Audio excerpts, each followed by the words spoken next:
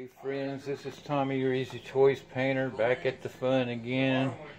We had this big old hole. They had a fire and it used to look like that.